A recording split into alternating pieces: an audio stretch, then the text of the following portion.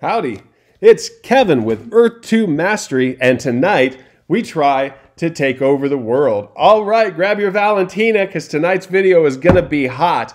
I wanna give you 5 different types of land categories on Earth 2 that you can buy, the advantages and some of the disadvantages of each. Okay, so first things first, I've got my discount code for new tiles in the description down below and probably pinned to the top comment. I greatly appreciate it if you use that code because it helps support my channel as well as grow my presence in the game, which I'm very happy with. Okay, so if you use the code, leave a comment and a like on the video. I will pick somebody from all those comments tomorrow to give away a tile in one of our guild properties. Tonight, I have a tile in Grenada to give away, and I have my winner from last night's video, so stick around to find out who that was. Okay, guys. So this is the second time I'm doing this video because I forgot to hit record apparently the first time. Maybe I'll pick up something that I missed. The first type of property that I want to go over, what I think is the most important initially and what the devs have stressed the most, is high foot traffic areas in real life. The reason that they've mentioned that is because Shane is big on augmented reality. Dropping into the game from wherever you are on the earth seems like it is a possibility.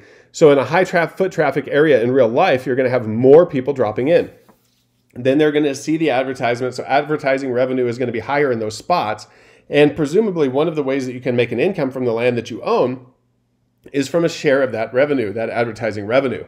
So if you have an area where hundreds of thousands of people are a year, it's probably going to be more profitable than out in the middle of the mountains where nobody's at. I've seen people trying to take advantage of this by buying intersections in big cities, by buying highways because so many people are traveling on them.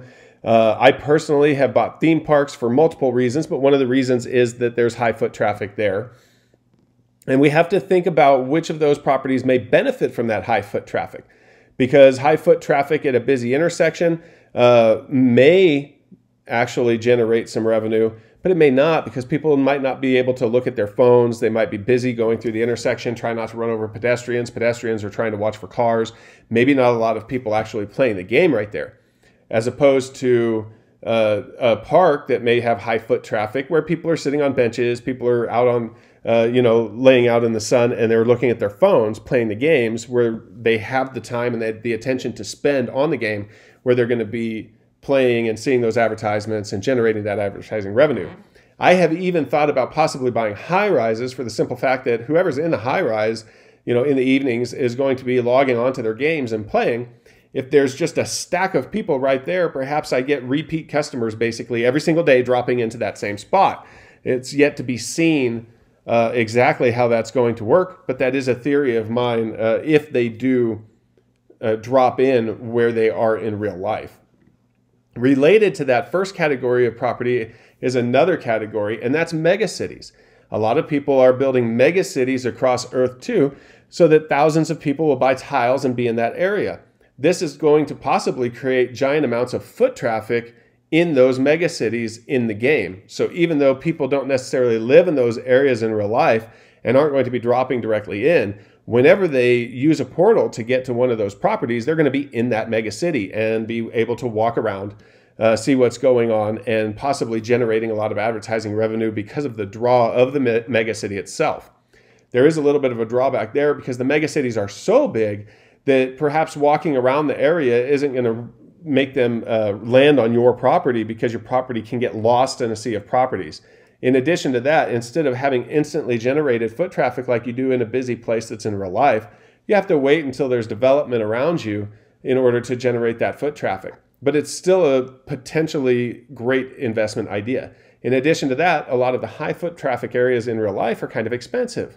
But the megacities, early on, if you get in on them, are in areas that are not necessarily as popular, and they're specifically picked a lot of times because of their low tile price.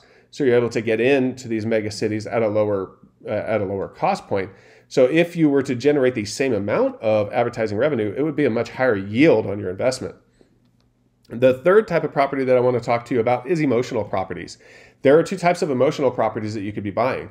There are properties that you have an emotional attachment to, and then there are properties that a large amount of people have an emotional attachment to. So if you are specifically buying properties that only you have an emotional attachment to, like your house or your school or your favorite restaurant downtown, that may not be a great candidate for resale in the future. And it also may not be a great candidate for advertising revenue either, because, for instance, your house is in a residential area most likely, and there's probably not a lot of people there or going by there in order to see the ads and get that advertising revenue for you. So, lower foot traffic, lower potential resale. Basically, the only reason you want to buy one of those properties is because you specifically want it. You don't want somebody else to own it, and you just want to say that you own it in the game, which is perfectly fine, but don't look at getting a great financial benefit from that. The second type of emotional property that you can buy is emotional property that's a lot of people have an attachment to. For instance, I have that one tile that I've talked about before on the Vatican wall. I've had probably 30 offers on that tile. It's clear that a lot of people have an emotional attachment to that area and they want the property. There's a lot of Catholics in the world, and maybe they want to pay homage to the Vatican, or they just want to say they own a part of the Vatican, they want to preserve it. Whatever reason they have, they absolutely want it. And so that's a great purchase for resale value.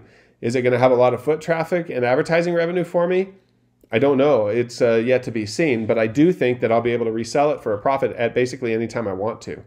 I saw that there was a statue of Jesus in Brazil that sold for over $1,000 a tile. So you can see how much people are willing to pay in order to preserve or protect the properties that they have an emotional attachment to. So if there's millions and millions of people that have an emotional attachment to that property, odds are one of them is going to be willing to pay a lot of money to secure that property. Resource properties would be category number 4 that I want to go through. And this would be properties that you're planning on buying in order to hopefully generate some specific resource. So you could buy properties in the woods in order to generate wood for building materials. You could buy properties on mines, hoping to get whatever material that mine is for, gold, platinum, titanium, diamonds, whatever it is that you think you're going to get there. If you're buying property on a mine, hoping to get that resource, I feel like you do have better odds of getting that resource than you do outside of where the mine is, for a couple reasons. The ways that I see that they could be assigning resources could be congruent with what's in real life. So if they know that a gold mine is there, perhaps they'll make it a gold mine in Earth 2. If they just know that the area is rich in gold, they may give a boosted weight, a boosted weighted average to that area as far as generating gold on your tiles. And third, it could just be random. But basically, you're increasing the odds that you're going to get gold by being on a gold mine. Because if they make it a gold mine, obviously you automatically have a gold mine. If they just give you a weighted average in that area, then you're more likely to get gold. And if they make it random, then you're just as likely to get gold there as you are anywhere else. So there's not really a disadvantage when you're aiming for resources of buying on a mine. One of the big advantages of buying on a mine is that other people feel like it's more possible that you're going to be able to generate that resource as well. So they buy properties around you, which acts like a little tiny mega city, because now there's going to be more development around you, so that there's a draw to that area regardless of whether you actually generate that resource. So that's a little bit of a hedge. If you're planning on harvesting coral, and so you go out and buy tiles on the coral reef, but there's nobody within 5,000 tiles of you, if you don't get the resource that you're hoping for, you might not get that much benefit from those tiles. So it's important, if you're going to be buying tiles specifically for resources, to hedge your bets, or at least that's my opinion. Just hedge your bets by buying where other people are buying as well, so that there will be development and a draw there, even if you don't get the resource that you intended. The last and final type of property that I want to go over tonight is guild properties. This is kind of a combination of gameplay and the megacities that we talked about before. So the benefit to getting a guild property over a megacity is that you're going to hopefully be in an area where people are looking forward to cooperative gameplay, so that if that phase ever comes to fruition, you're basically going to have a team. You're going to have people to look out for your resources, people that you can trade with and hopefully cooperate with when building, so that you can build grander and greater things than you could on your own, possibly themed villages and stuff like that, so that you can be immersed in immersed in a little society that looks the way that it would look in real life if you were in that type of a society. It just adds an extra layer to the gameplay when everything is congruent. So I think that it's a good idea if you are planning on playing the game to join a guild, buy guild properties.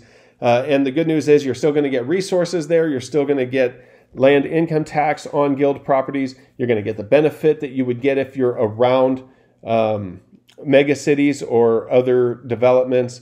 And you also get a team. You get a team effect. You get that society to immediately begin playing within the game.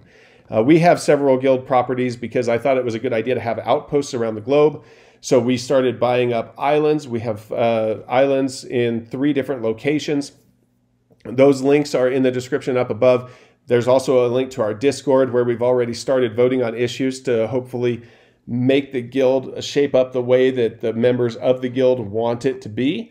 So that's another advantage, is that you get to have a say in how the guild is run, as opposed to a mega city where you might just get drowned out by the thousands of other people.